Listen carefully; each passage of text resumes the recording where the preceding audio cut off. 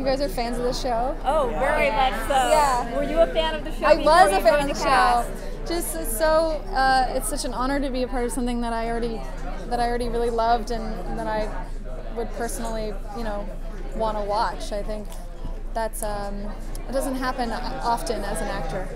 So we just talked to Christian. He was sort of the mysterious character of the first season. There's an element of mystery to your character. Definitely. Yeah. Is there obviously you've read all the scripts and whatnot, but did you talk about how you can't reveal much to people? How do you still act and play that? Yeah, even my friends want to know, or sometimes they also don't want to know, so I want to tell them about my day. Or what I shot that day, and they're all like, wait, don't tell me, I don't want to know that you were up all night doing that, But yeah, it's definitely, there's a lot of surprises with my character that I obviously can't talk about. Yeah, are we going to find out more about her backstory? Yes, you'll find out a lot about who she is, why she's so drawn to this case, and why she'll sort of stop at nothing to find out who did it and how and why.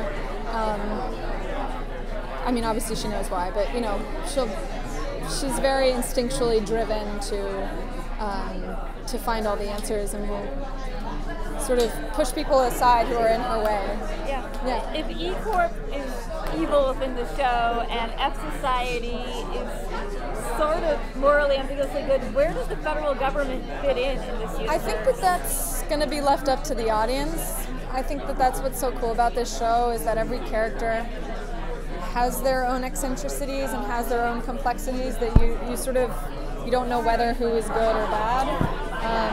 And I think that is the case in my part. But yeah, I'm definitely an antagonist of F Society. I'm an FBI agent. I fill the role of law enforcement, which I think makes sense in expanding from season 1. They all have to deal with the consequences of what they did, and so that's why I'm here. Can you preview what connection your character might have with Elliot, or what experiences, scenes you might have together? Well, we all have our own storylines, and some of them interweave and some of them don't. But that's sort of all I can do.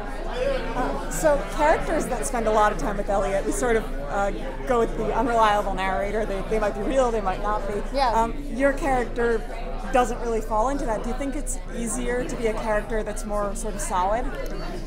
Yeah, I don't know about easier. I've never played the alternative, so I don't know. Yeah, that's a good question. But I think that every character on the show is real in their own way, even if they're a figment of his mind.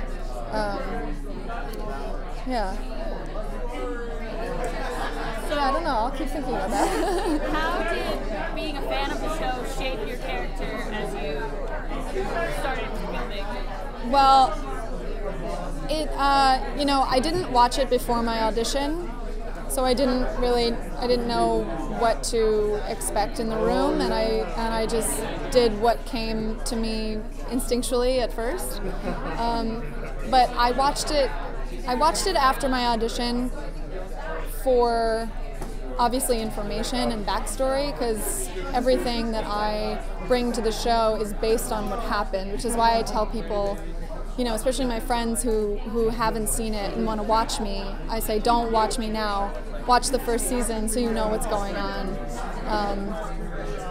But I think the whole feel and the mood and the vibe of the show, really, watching it really informed me about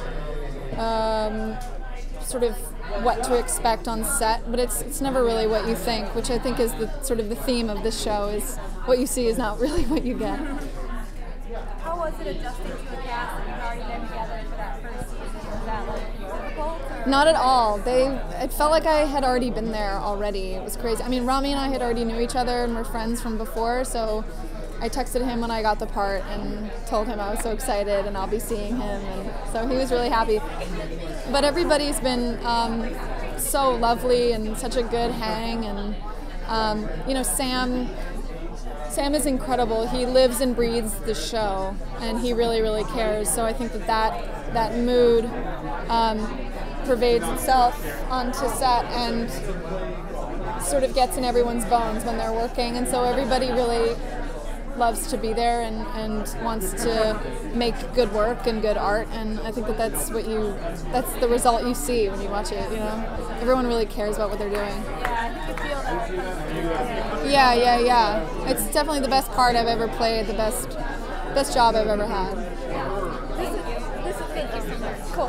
Thank you. Thank you. Thank you. Bye.